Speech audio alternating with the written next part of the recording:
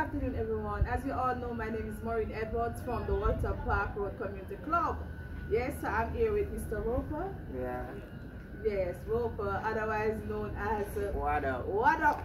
Yeah. And you know, they're here to Walter Park Road, you know, in the community, yeah.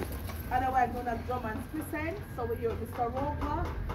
So you understand, Mr. Roper is a very sickly man. He has sickle cell. From he was about From him born up the sickle cell. So it really gets bad for him now, right?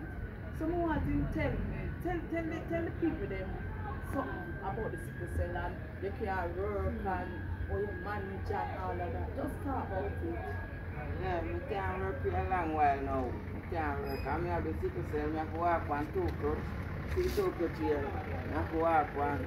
So you know things that come like a judgment for me right now, you see. God no, I love the help for a while, help me out in a car. I'll be a step for me. Sickle cell and mash me up. Don't you say sickle cell and mash it up? Everyone, before you think that way, I'm not pain. As long as I don't sleep, I'm not pain. As long as I don't sleep, I'm not pain. No matter which way you see me, I'm there, laugh or run joke or anything, I'm not pain. So how you manage with food? Because if you are work, you know, see you have no family member, so how you really manage with food? Some people will support me who can help me and who want it from me, take it from her, you know. Oh. Yeah. So when the people them can't help you to take the medication, how you manage? Yeah, me have the medication and I can't take none from morning. Because I have them in my pocket and I can't take them. So why you really can't take the medication? Because I have to afford because I'm morphine, I have to take. Oh, morphine? Yeah. So you have to take the medication with food? Yeah. So if you don't have any food, that means you can't take the medication?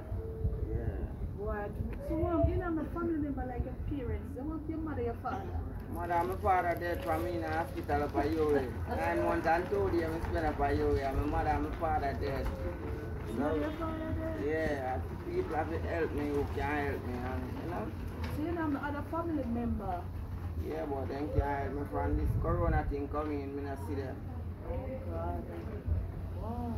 I want your foot because me here see the foot break out and all of that stuff. Yeah, man, I have my foot now from me, I hurt me, see them. All of me hurt me, all of me joint them hurt. All your joint them hurt you?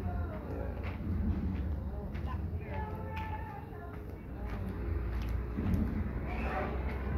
So you doing skin graft or something like that for you? Yeah, 9 months and 2 days I spent up at Uri. I take off from me, my knee come up from me, leg up here. And put on the 2 crutches. So this skin kind of, the foot kind of. Yeah, one heal up and one can't heal up. Yeah. So look here, people. Anybody who will watch this, we really need some help, you know, for this young man here. Because as you know, nobody, his mother and his father died because they both died of sickle cell. Yeah. You understand me? And his family them can't help him because them in need of help too. You understand me? So look here, may I ask who can help? Just help him out. Alright? Have a blessed day. Yeah. See that.